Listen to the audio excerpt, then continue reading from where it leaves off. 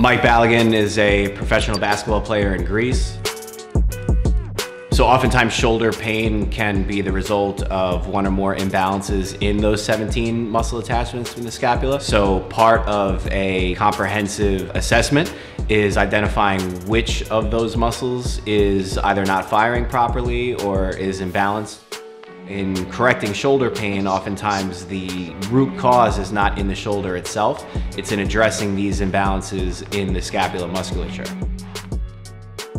Purpose of the shoulder dislocate drill is to move the glenohumeral joint with the scapulothoracic joint as much as possible while maintaining a tight braced anterior core. And if we're able to fully access those muscle groups, then we're gonna have more efficient overhead motion, and we're also going to decrease the potential for chronic shoulder pain in training going forward.